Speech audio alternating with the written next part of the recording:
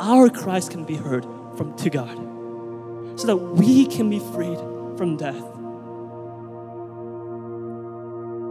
So today, I just want to invite you to come to God. As difficult and heartbreaking it may be, because He knows you deeply. Because He didn't forget about you. Because He loves you so much. It doesn't mean you have to cry. It doesn't mean you need this prayer night or a special ceremony to come to God. Just be before God as you are. As you are right now. Whatever and however it is. Let God know what is on your heart.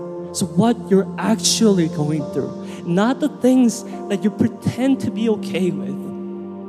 Not the selves that you bring to church on a Friday, on a Sunday, but simply go to your God that knows you, that hears you, that remembers you. Just come to God with as you are.